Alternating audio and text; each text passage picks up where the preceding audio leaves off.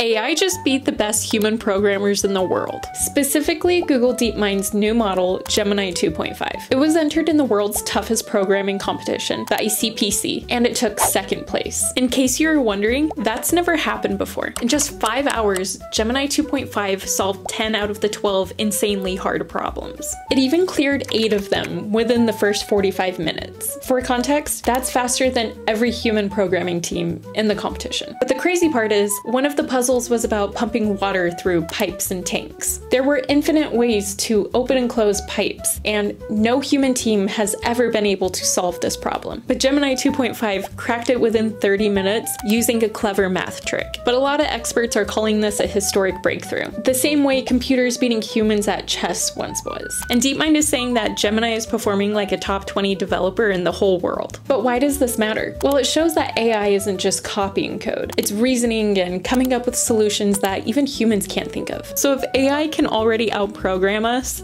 what does that mean for us human developers? Follow for more tech news.